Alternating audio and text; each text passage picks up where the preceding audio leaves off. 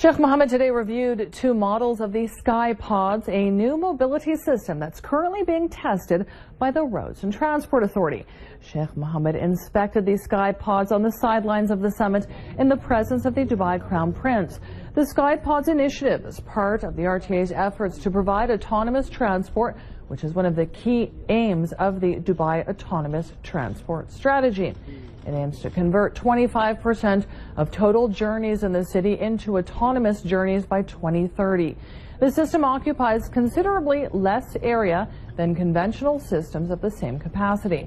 It's also characterized by higher power efficiency, as it uses 5 times less power than electric vehicles. Other sheikhs and senior officials were also present.